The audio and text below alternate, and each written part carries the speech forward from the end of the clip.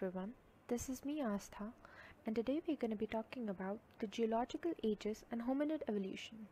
This content is taken from the book A History of Ancient and Early Medieval India by Upinder Singh. So first we are going to talk about the humans. We know that the humans are the center of universe, right? In present we think it's all about humans, everything. But the science has proved that it is not so. Why? Because as we all know that the earth is 4.5 billion years old, humans have made the late entry in and around 200,000 years ago. So how do we know all these things? We know these things by the physical science. The advance in the physical science in the 20th century has amplified our understanding. We have got to know about these things, like how the humans have evolved. From the genetic science, it has unveiled the complex mechanism that underlay the biological evolution of species. We know how the species has evolved through the researches. For example, DNA analysis. DNA analysis has given us the evidence how the humans have evolved. Like, we also have some theories regarding geological and biological evolution. Like, these are theories given by some of the scholars, like for example Charles Robert Darwin. His book The Origin of Species has explained how the species arose due to the adaptation and how the process of natural selection led to the survival of the fittest. Darwin, his work has been influenced by the Charles Lyell principle of geology, in which he explains how the past changes in the Earth's surface it resulted in the still continuing process such as wind action, erosion, earthquakes, and volcanic eruption. Then comes Thomas Henry Huxley's evidence as to man's place in nature extended the Darwin's idea of evolution of human being. So these all the theories have helped us understand the how did the humans appeared in the on the earth. So all these evolutionary theories, these are counter to the biblical theories. Why? Because we all know that the biblical theories, it says that there's a divine agency, and they say that these are all part of the divine's plan, right? So it is not easy to accept because it runs counter to these biblical theories. And also it is not easy to accept that the idea the reptiles and insect has appeared on the earth long before human beings, or to recognize there are similarities between human and chimpanzees. Breakthrough in the natural science, it has helped us to understand the prehistoric archaeology. How? Because stone tools have been found and reported in the early decades. For example, the French custom officer named Jacques Butcher de Pertz has discovered a flint tool in Somme Valley. He said that some instances have been found along the bone of extinct animals, where remains of humans who had lived long before the biblical flood.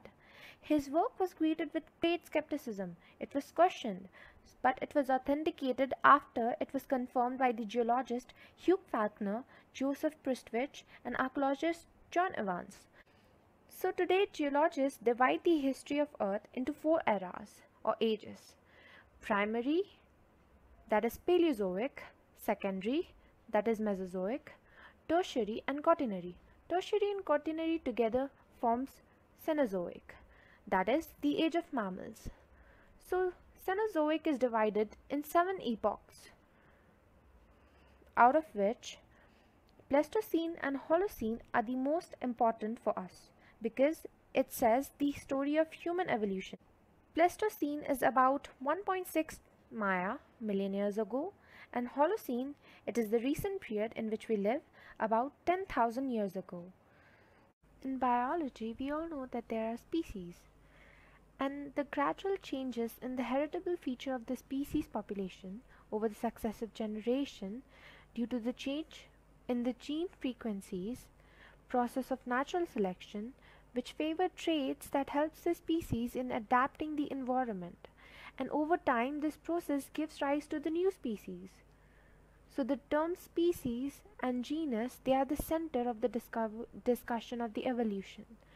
These species organisms, they are similar in physical structure, behavior, and interbreed with each other, or which could do so if they had access to each other. A genus is an assemblage of related species. For example, we can take Canis familiaris,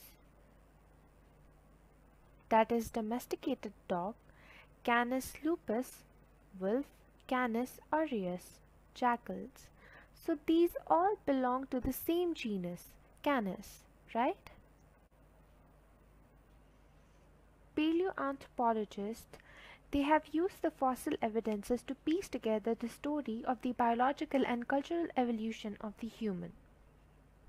It is definitely not an easy task, but sometimes difficult to identify a species on the basis of incomplete skeletal material, and it is not always clear whether their remains are representative of the entire population of an area. But still, the process of human evolution can be identified, as can the implication of the crucial biological marker such as increase in cranial capacities, changes in the pelvic structure, and beginnings of bipedalism,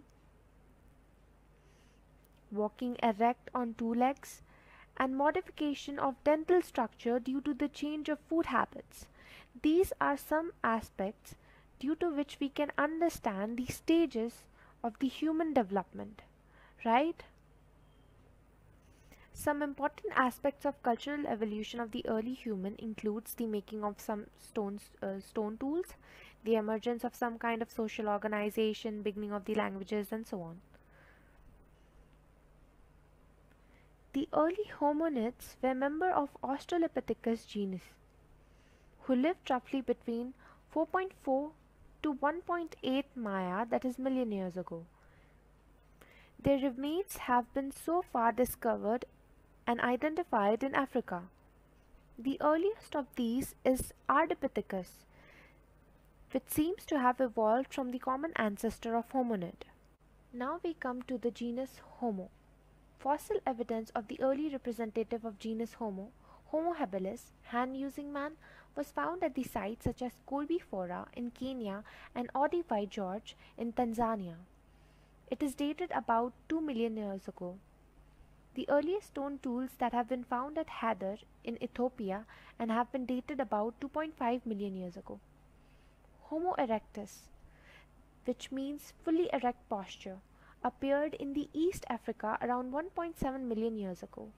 From here, these species seems to have been spread to various parts of Africa, Asia, and Europe. The first Homo sapiens appeared little less than 500,000 years ago. From about 130,000 years ago, there are evidence of the Homo sapiens Neanderthalis in various parts of Western and Central Asia and in Europe. Whether the Neanderthalis evolved in Homo sapiens or whether they became extinct remains a mystery. Apart from Africa and Europe, hominids remains have also been found in various parts of Asia. Remains of Homo erectus in Java have been dated between 1 to 2 million years ago and were associated with animal bones of many species but no stone tools. Remains of Homo erectus discovered in Zhoukoudian caves 50 km southwest of Beijing have been dated between 0.58 to 0.25 Maya. This site also yielded over 20,000 stone tools and bones of 96 mammalian species. So Homo sapiens, they have seemed to appeared in Africa between 195,000 and 150,000 years ago, and eventually it may have replaced all the Homo species. Important fossil remains have come from the sites of Horto in Ethiopia, where hominids remains were found along with stone tools and animal bone in year dated between 160,000 to 154,000 years ago. There are many questions to which there are yet no definite answers and which remains matter of debate. It is possible that the Homo sapiens evolved in Africa and they migrated to various parts of Asia and Europe, or the migration out of Africa could have happened at the earliest stage and modern Homo sapiens may have evolved from Homo erectus and archaic Homo sapiens more or less simultaneously on a definite continent. Evolution was not a neat unilateral process, one species making way for another. There is evidence from various parts of the world of overlaps and coexistence of species. For example, the remain of Olduvai George in East Africa shows the coexistence of the Homo habilis and Australopithecus, and there is similar evidence of the coexistence of the Neanderthales and automatical modern human in the Eastern Mediterranean. So that's all for today. If you like my video, share, like and subscribe. Thank you.